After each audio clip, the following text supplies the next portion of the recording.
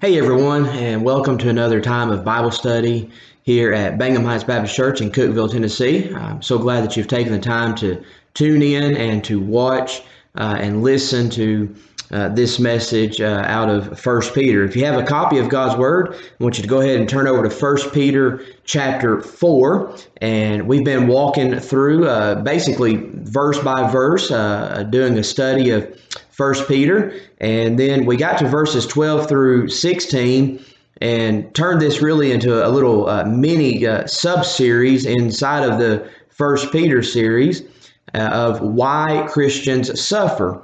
And so today, my goal is to kind of wrap up this little sub-series by looking at one other verse, but I want to encourage you to go back and watch parts 1, 2, and 3, or share those with somebody who may be experiencing a time of suffering in their life. And now, with that said, though, I want to encourage you to tune in with us this coming Sunday, May the 3rd. We're in a series out of Psalm 119, and we're getting to a section here that we're going to look at this Sunday, which lines right up with what we're talking about, what we've been talking about here in 1 Peter chapter 4, verses 12 through 16, and why Christians suffer. The psalmist in Psalm 119 refers to the affliction in his life. And so I want to encourage you to tune into that, because it's going to line right up with what we've been talking about here. Now, real quickly, what I want to do, and again, the videos are on YouTube in this playlist of why Christians suffer, but I want to recap. Part 1 is the reality of suffering. And the reality is we're going to suffer. Even as a Christian, there is going to be suffering in our life. There's common suffering. There's carnal suffering. Carnal suffering is when you make a bad decision, a bad choice, a sinful deed or a sinful action, something of the flesh. And so that carnal suffering we understand. It's the Christian suffering, though, that the Christian has a hard time understanding, is why there is so much suffering in our life, even as a Christian. So part 1's an explanation as to the reality of suffering, and that's more about verse 12 in chapter 4. Now, then we looked in part 2 at the reason for suffering, and we listed many reasons. There are many reasons for suffering in the Christian life. But really, we just kind of go to verse 16, and he says in verse 16 that if you suffer as a Christian, not to be ashamed, but to glorify God in this matter. Ultimately, the reason for suffering in the life of a Christian is still to bring glory and honor to Jesus Christ. And then in part 3, we looked at the reaction to suffering. And so the reaction is basically this: will you rejoice or will you rebel? Sometimes when there is suffering that comes into our life, we rebel against God. But Peter says the proper reaction, and we find it in verse 13, where he says that we are to rejoice. Rejoice to the extent that you partake of Christ's sufferings. And so that's the proper reaction to the suffering in our life, is to rejoice and to praise God. And so I would encourage you to go back and look at part 3 again. Now, along that lines, I read something just this week which would go with part 3, but I'm going to say it now here, okay?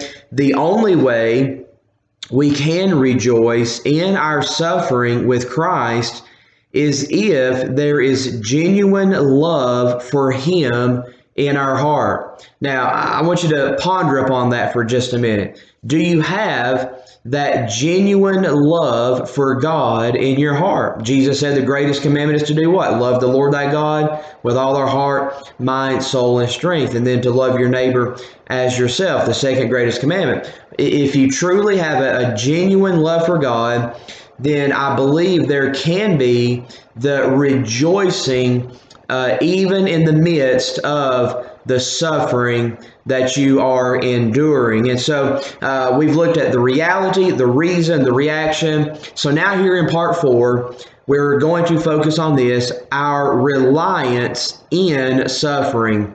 Our reliance. Who do we rely on during our time of suffering? Well, we rely on none other than our faithful God. And so we need to understand that even in the midst of our suffering, we must rely on God. Now, we're going to skip verses 17 and 18. I'm going to come back to those next week as we just continue to go through 1 Peter in this series.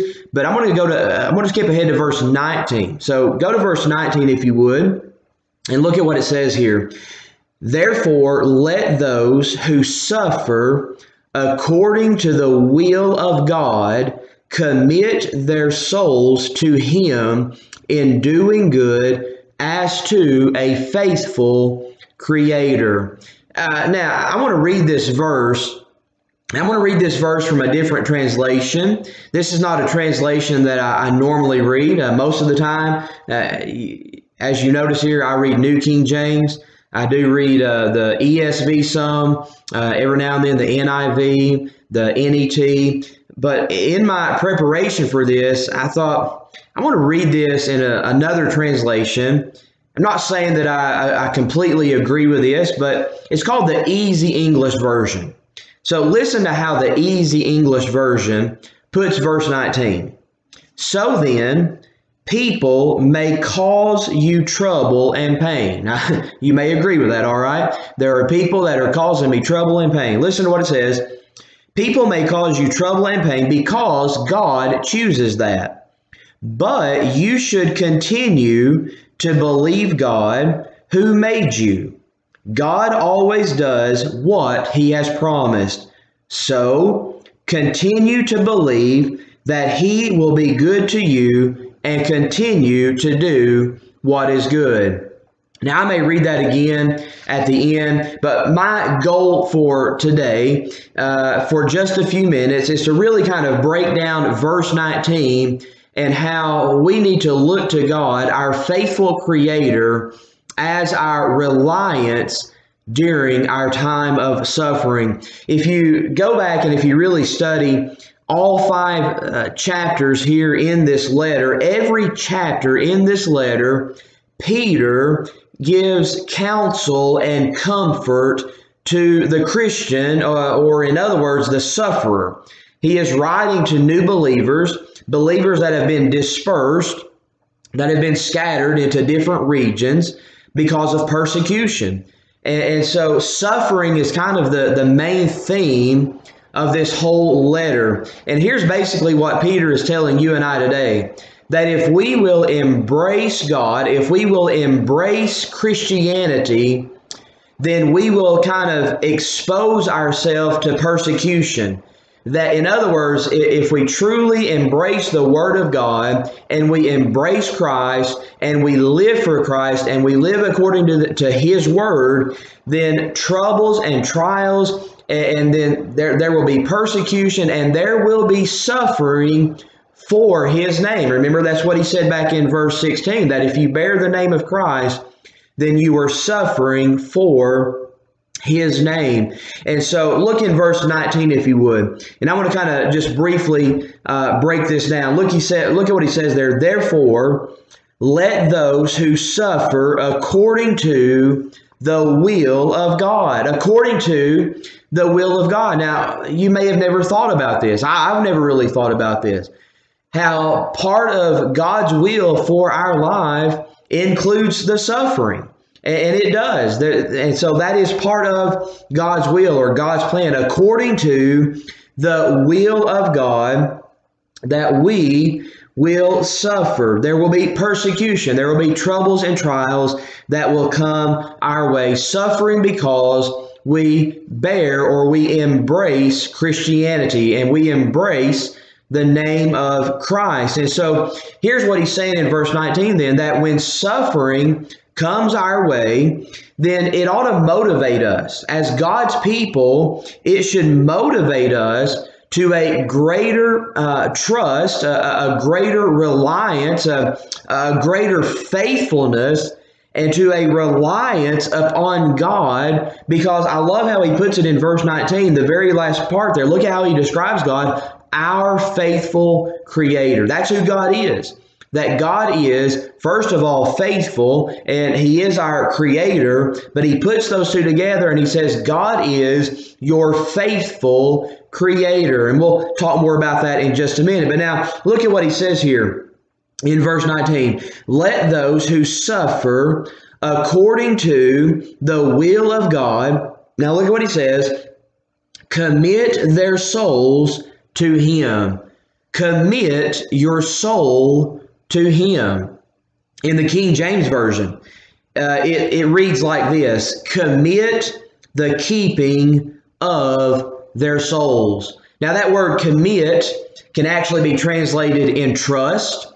And here's what it simply means. It means that you are entrusting not your body, but you are entrusting your soul to him. To who? To the faithful Creator.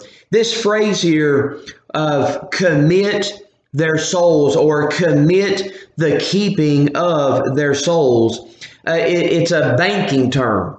And we're familiar with banks. And so here's what it means. It's a banking term that means to deposit for safekeeping. You understand what he's saying there then? That you are entrusting, you are committing your soul. We might say that we're committing our life, our being, but not necessarily our body. Our body will return to the dust, to the clay. But I am committing my soul. I'm committing my life. I'm saying, God, I'm putting my soul into your hands for safekeeping and for him to guard. So listen what I'm about to say. No matter what we may face in this life, we must rely on our Father, our faithful Creator. Now, I want to say that again, and I would encourage you that if you take notes, to pause the video and to write this down, okay? No matter what you may face in this life, you must rely on God, your faithful Creator. Now, I know that's easier said than done, but this is simply what I'm trying to get across to you here in part 4 of this series of why Christians suffer.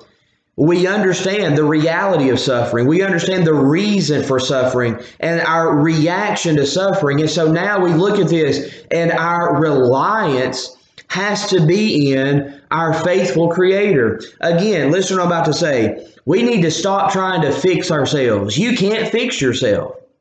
And so you can't save yourself. And so what I'm saying is this, it's not a self-reliance, but it's a Savior reliance. I'm not relying on self. I'm not trusting in self during my suffering, but I am trusting and I am relying in my Savior, Jesus Christ. I am committing my soul to him. I am looking to the one who is all-powerful, and I am trusting in him. Now, that doesn't mean that God is, as the faithful Creator, it doesn't mean that he is going to automatically remove that suffering from my life. It simply means that he will see me through the suffering. He'll be right there with me along the way. Now, look at what it says in verse 19. Commit the keeping of your soul, commit your soul to him in doing good. I'm not going to read the verse, but back in chapter 2, verse 20, he talks about this, in doing good. Sometimes it doesn't make sense to us that even though we're out there doing those good deeds or those good works, now I'm not saying that you're saved by those good works, because you're not. The Bible says you are saved by grace through faith and not of your works, lest any man should boast.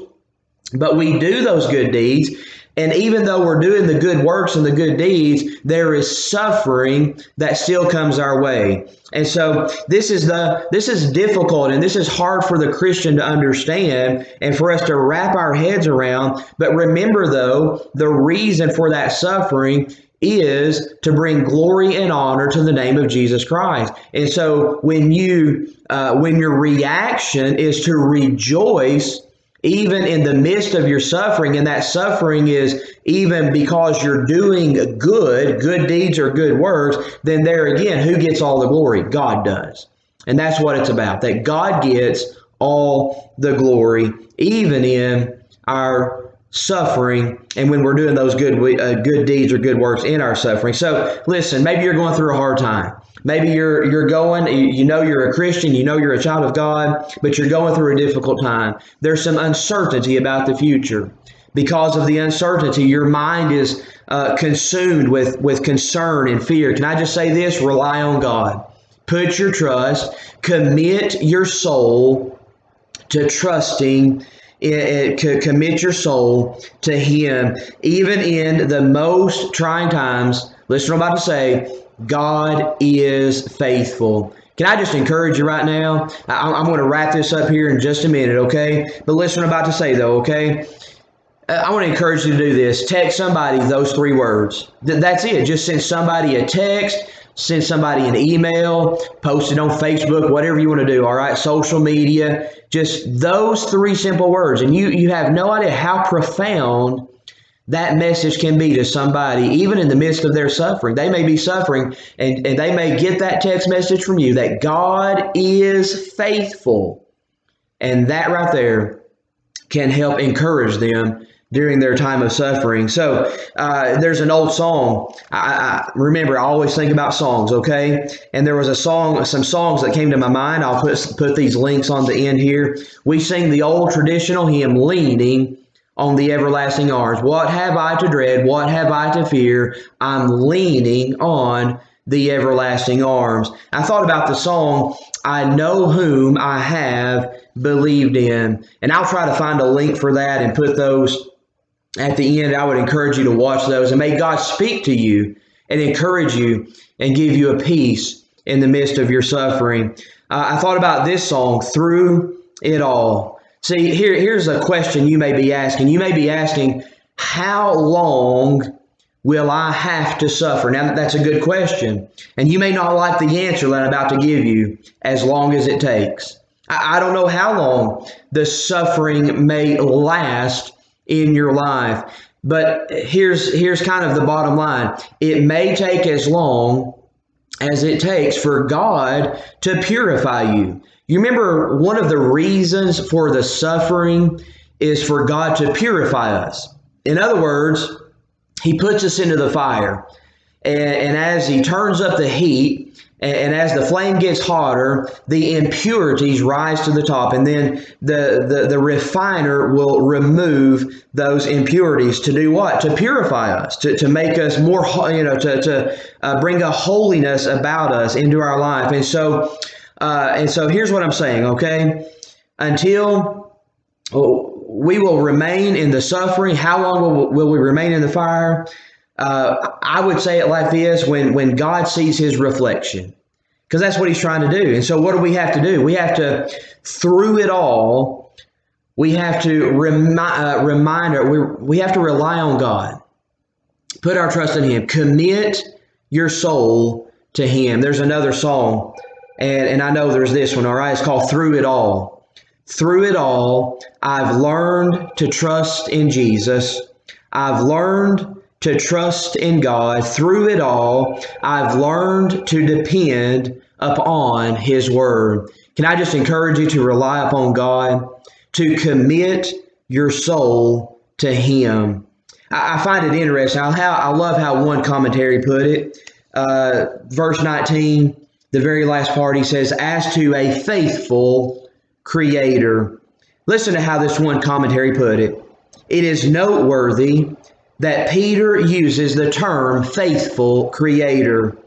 The circumstances in which we find ourselves find their origin in the creation of this world.